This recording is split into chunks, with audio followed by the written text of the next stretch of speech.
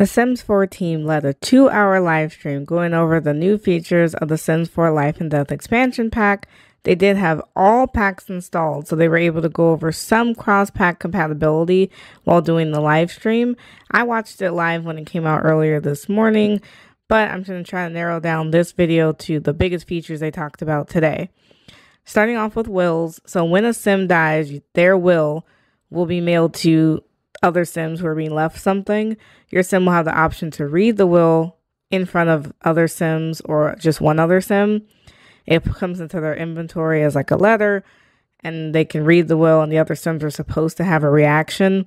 In the live stream, the Sim who got the will, she was an adult, read it in front of her daughter, who was a child age Sim. The daughter didn't react at all, but she also didn't have a high relationship with the deceased Sim, so maybe that's why she didn't have a reaction. I thought that was kind of strange.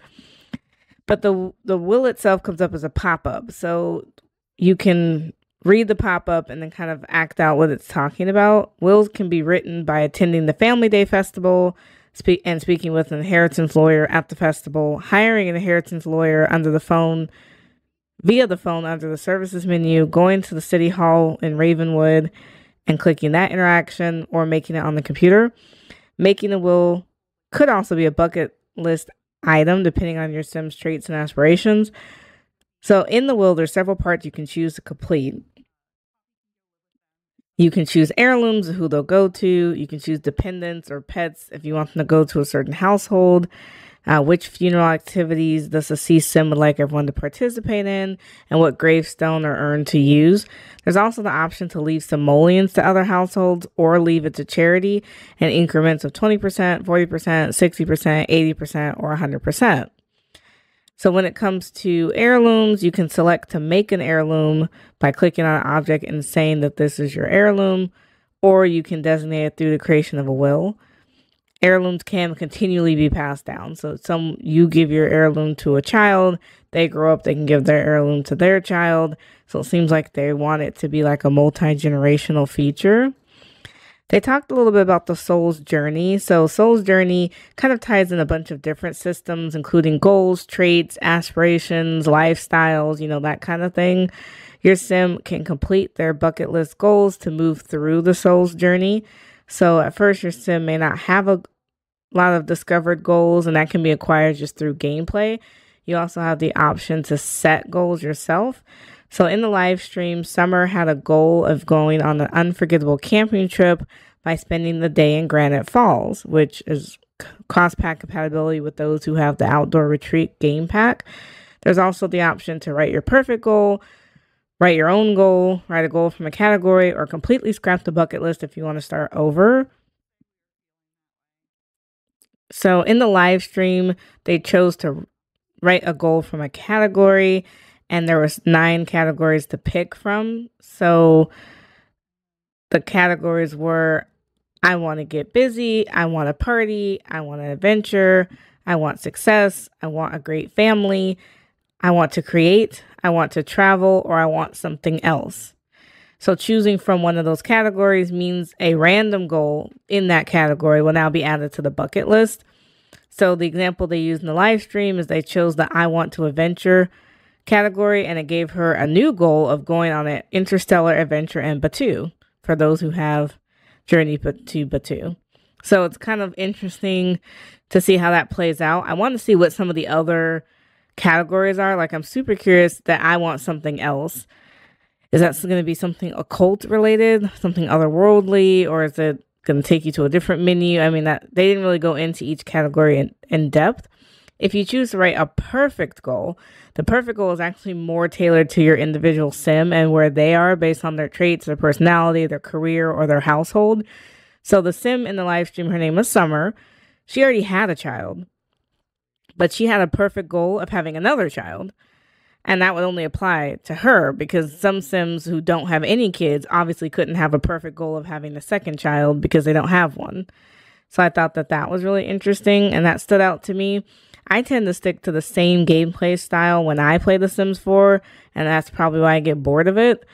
This is definitely going to force you to play the game differently, because if your Sim has that kind of trait, like I want to go to Granite Falls, it's going to force you to either do it or pick another aspiration or a bucket list item. She already had a lot of her bucket list done. I'm sure these goals are maybe age specific. Like, I'm sure a child would have different bucket list goals than a young adult sim would. So they didn't really get into that so much. This main sim, Summer, she also was a ghost historian, which is a new aspiration that came with this pack. And so she had a lot of tasks to complete to move up the ghost historian track. So it's 4 levels for this aspiration. Once you've hit level 3, you unlock the ability to write horror novels. One of the tasks to complete level 3 of her aspiration was to interact with Edith. She's this random child ghost that haunts the well of longing and regret. And so I was kind of impressed by that. There's not just a tutorial aspiration, but there's actually your sim is required to explore both the ghost and the lore of Ravenwood in order to complete some of these challenges. Again, it's going to make you switch up your gameplay style and kind of change up your sim's lives. Like, you have to go out and do these things. They also showed off a lot of the world of Ravenwood, and we bumped into the mysterious merchant, which is some sort of like NPC character that wanders around community spaces. He sells mysterious items, which I think are souls that can help you if you're in the active Grim Reaper career. You can buy wares, you can ask about the mysterious items, or you can purchase an authentic pre-made will. Not really sure what the story is behind those. They didn't really get too deep into that. The active Grim career is very thorough. You actually get to work with Grim and have a relationship with him and other sims in this active career lot that you can actually travel to. It's not a hidden lot in the game. You use the scribe bowl to get different assignments, and those lead you to different events.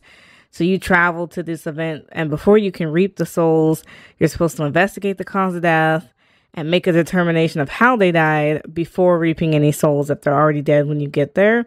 There's supposed to be different types of activities and events and opportunities where a sim can plead for their life while you're out on the challenge. So they did address that if you bump into characters that you actually care about, so if you don't just get an assignment with random NPC sims, but it's an actual sim that you've played through or want to keep in your game, you can choose to spare them. You don't have to reap them. It'll just affect your quota, for your task for the day. When a sim is being reaped, and you're not in the active Grim career, just, playing normally, sims can plead for their life, but there's also an option now to challenge Grim to spare their life. So you can challenge Grim in some different games, and there is some cross-pack compatibility there. So if you have chess, which came with the base game, hopscotch, which is from the For Rent expansion pack, and basketball, if you have the City Living expansion pack, you can challenge Grim to one of those games. Living sims who want to temporarily become a ghost can swim in this pond and have an out-of-body experience, but if they do it too much, it will make them turn into a ghost permanently. So they touched on a lot about ghosts. So ghosts can be added to your household by clicking on the urn of a deceased sim, creating one in Create a Sim, or choosing to play your sim as a playable ghost after they pass away. So it just kind of depends on what you want to do. There's so much flexibility with that. And then ghosts themselves, they have their own type of specific needs and their own skill tree. So ghosts who have unlocked the transcended woohoo are able to woohoo with living sims and any piece of furniture in the house, like couches, televisions, refrigerators. There's also an option in the social menu under relationship to ask to stay married, because sims who pass away when they're married will now have the widowed relationship type. They won't just automatically be single or married. Ghosts who unlock the rebirth ability can swim in the pond to undergo the rebirth and select which household they want to be reborn into, which age group do they want to come back as an occult. There's so much flexibility with it. It was actually really interesting. And they showed off a little bit of the ghostly cow plant as well. They talked about tarot cards, and that is a part of a quest that came in the game itself. So there are 4 local townspeople who have specific quests for you to complete. One of the townspeople is Nervous Subject. They called him a different name now. He's not called Nervous Subject in The Sims 4, but he is the child of Olive Spectre and the Grim Reaper, which follows the lore of The Sims 4. So if you complete the 4 quests from these 4 townies, they can give you advanced tarot cards, which have their own specific gameplay per card. There's 26 cards to collect altogether, and you can get hints in the collections menu if you want to figure out like how to get those cards. There's also a basic set of tarot cards in build buy mode if you don't want to do these tasks. So I'm not really sure what the difference is between the two, but I'm assuming there's more gameplay if you collect the cards. They had another group of sim gurus go over the create a sim and the build buy modes. I wasn't super impressed with build buy. It's not my style of architecture. I think it's very niche and kind of plays more to this world, specifically Ravenwood. Some pieces would work for cottage living, maybe, but I don't think it would assimilate into just every part of all the worlds. It's kind of a specific style, that rundown, rustic style, and more gothic. It's like, it doesn't really fit everywhere. And of course, I like to create a sim for female sims, but I wasn't impressed for male sims. I just seem like that's something the Sims team is going to just always struggle with. They don't know what to do with male Sims for hairstyles, but also for clothing. It's just never quite right. Like they're trying, and it's not that the quality's bad. It's not that it's low poly or anything like that, but it's just never fashionable. The Sims just never look. They just look not like they don't look like they're 2024. They look out of time or something. Which may have also been because of the theme of this pack, but it's just, I don't know. I want better build buy for male Sims. Or better cast, I'm sorry, for male Sims. Overall, though, the game has a lot, this expansion pack has a lot of promise. There seems to be a lot of gameplay with the wills and the funerals and the active grim career and playable ghosts, exploring the lore of Ravenwood, the collectible tarot cards, and just trying to complete the bucket list for each stage of life and completing the soul's journey. It's nice that they're trying to tie in all of the systems for once, because there were a ton of systems in The Sims 4. We would get one with an expansion pack and then it would never be built upon again. So I'm thinking about like Sentiments, which came with Snowy Living. We rarely get new Sentiments. It doesn't come up very often. You know, so to tie in what all of the things our sim cares about and make it relevant to make the Sims feel more alive and smart and emotional kind of is a nice feature. There's also a lot of things that they didn't have time to show us, but they did mention. So they mentioned the various festivals that take place throughout Ravenwood. We didn't actually get to see any of those festivals, like the Family Day Festival. We didn't get to see it. They also mentioned the Afterlife Anonymous meetings for ghosts. We didn't get to see that. The Rabbit Hole career, the Mortician career, we didn't get to see it. There were certain rewards, I guess, you get as you unlock and level up through the active Grim Reaper career. I think they showed one, which was like a box or something, but they didn't really go into it.